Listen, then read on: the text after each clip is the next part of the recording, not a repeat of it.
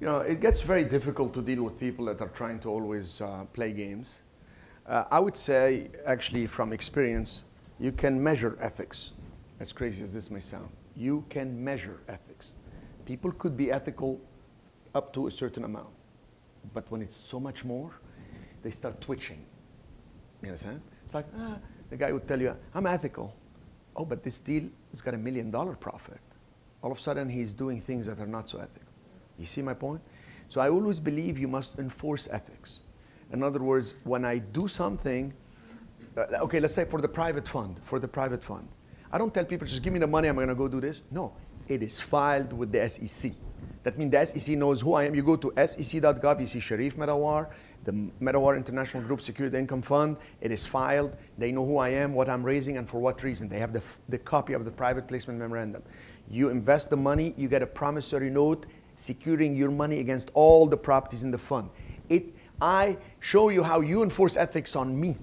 You see my point? And vice versa. When I'm giving some money to somebody, I say, well, can I have it? Don't worry, trust me. Well, if I trust you and you're sure going to pay me, I just need that in writing. Get all your contracts in writing. Get all your business if it's an agreement, put it in writing, especially if it's a family member. Don't tell me it's family. Especially it's family member.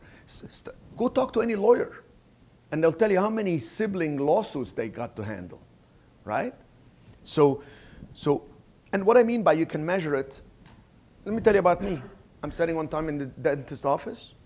I look at an interesting article, and I wanted to cut it, and I wanted to take the whole magazine because there's another good article, and I'm thinking, they don't need it. See, I'm starting to justify to myself, I'm going to just fold it and put it in my pocket, and you know, it's a big deal. You see? Because I'm thinking, it's a $1.50 magazine. What's $2.45? What's the big deal? And then I said, I got to catch myself. So I went to the girl and said, do you mind if I take this magazine? And she said, oh, I don't know. I'm new here. She can't make a decision. Susie, somebody want to take a magazine. Now the whole office of the dental office got to know. There's 7 people. It's like, guy wants the magazine. There are so many magazines. But I just want to feel good about it. And she comes over. The other lady's like, I don't know, do you have an iPhone? You can take a picture of the article, or? And I said, wait a minute, it's online. It says here, thething.com. I said, don't worry, take a picture. I go in with the dentist, and I come out. And she said, oh, you can take it, by the way, you can take it. You know how I felt about myself when they okayed it? Okay, now I'm okay. I'm not going to, you see my point? But, I mean, you read about Steve Jobs. Steve Jobs, one of the most admired CEO in the world. You know his problem with his ethics?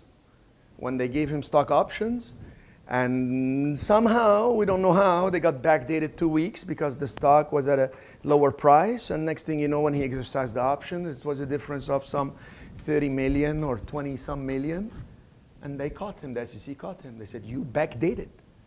And he said, I didn't know. You see, he is very ethical. But up to 30 million, I started twitching. I'm going to backdate it to make an extra 30 million. You understand the point? By the way, his salary is $1. Talk about lifestyle. When you asked about lifestyle, how can I just find? He say, my salary is $1, but the rest is all stock options and whatever. How could he do something like this?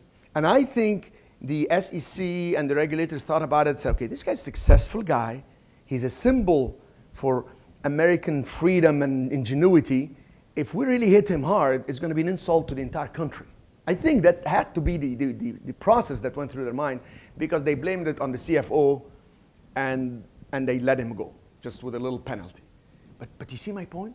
So what I'm telling you is, don't allow people to start twitching when you start doing deals and you grow. And 50 million in commercial real estate. I hear a lot of fraud. I hear a lot of opportunities for people to come and tell me, if we do this with you and then put the price like this and back out this and you give us that. And I listen very carefully and I say, can you put that in writing? No, I can't. Then I can't do it. But the bank won't know. Well, see, I got to disclose everything to the bank.